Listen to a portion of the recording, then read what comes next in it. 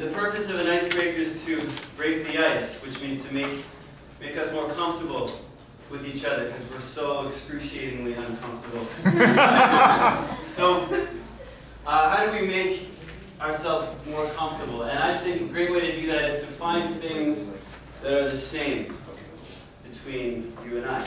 So, over the course of this speech, I'd like you all to focus on that. Please focus on the things, or the ways that you and I are the same. All right? Please try to do that for me. And at the end of the speech, I'm going to check to see who is focusing the hardest. And there's a prize that's going to appear near the person who is focusing the hardest on all the ways that you and I are the same. And don't look for it. Don't ask how it works. It just works. So I'm going to break my speech into two sections.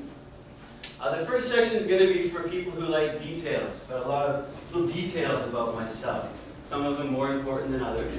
And the second section is a story. It's a personal story about my father and I from my childhood. And that story sheds some light on how I look at relationships and how I might define words such as love. So I'd like to start off with the details. And I remind you all, once again, please focus on the ways that you and I are the same. I've lived in Korea for 5 years. I'm currently teaching at Dangwon University. I teach English there. And I am from Vancouver, Canada. My parents still live in Vancouver, Canada. Big up, Vancouver. All right. Or what? All right. I've got about 6 years experience teaching, about 3 years experience in sales and marketing. My undergrad was in business. I'm a Red Sox fan. Yeah, I bite my nails. I drink coffee at any time. I enjoy speaking with other human beings. That's a nice thing. I've never punched a man in the face. I'm an only child. I've never been punched in the face. I peaked when I was 12. I was the smartest kid in grade 7, and it's been a slow decline. Ever since then. I used to sleepwalk. I also used to change my clothes in my sleep. I'd wake up in a different outfit, which I found strange. I don't like cantaloupe. I cannot play the guitar. I think awkward silences are quite funny, but only when I'm not involved in them. I often wake up in the middle of the night certain that one of my arms is permanently paralyzed because I've been sleeping on it the wrong way. And it's gotten so bad where I'm absolutely 100% sure that I'll never move my arm again. And I'll just sit there beating it and beating my arm, and it'll come back to life. All right. Finally, most importantly, I tend to be a little bit sarcastic here and there. So that clears it up for all the details. Now I want to move on to the other part of my speech, which is a story about my father.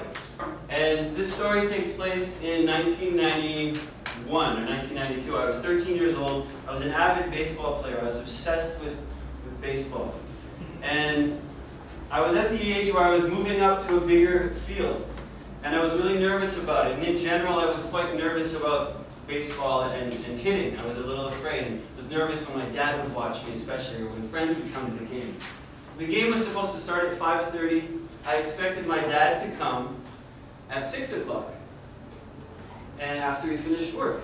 And 5:30 came around, we started the game, 6 o'clock came around, my dad wasn't there yet. And I was playing all right, and I was relaxed, because I didn't have to stress out about anybody watching me. 6:30 rolled around. It was starting to get a little bit darker, and my dad still wasn't there, and I was okay with that. And I was playing well. 7 o'clock rolled around, and it was getting a little darker. And I played well. I was 2 for 3 with the double, I remember. And finally the game ended.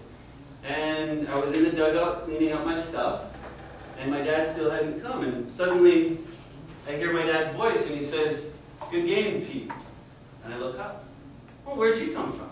It's like, "Oh, I was standing over there." behind the other team's dugout. All right, okay. So we're walking to the car. I'm like, why are you wearing that jacket? You never wear that jacket. That's kind of an ugly old jacket. He's like, well, I wore this jacket so that you wouldn't recognize me. All right. Why'd you do that? Why would you do that? Well, you know, it's your first game in a new league, and it's a bigger field, and I didn't want you to feel the stress of me watching you. And I just kind of thought, oh, all right, thanks, Dad.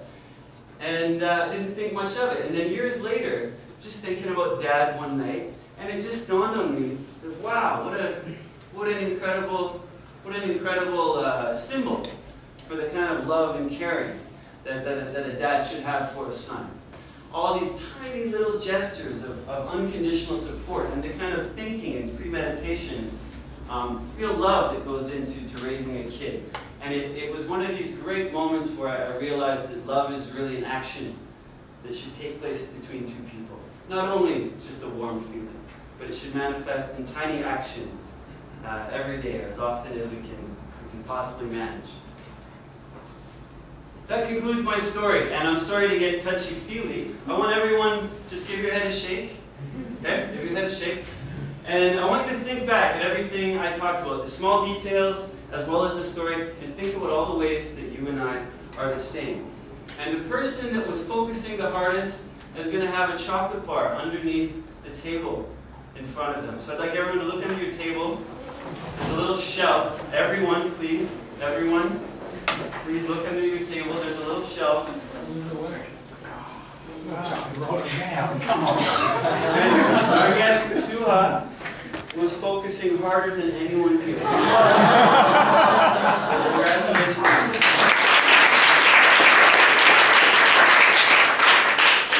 I think I've gone over time. That concludes my speech, and I'm looking forward to chatting more with you over things.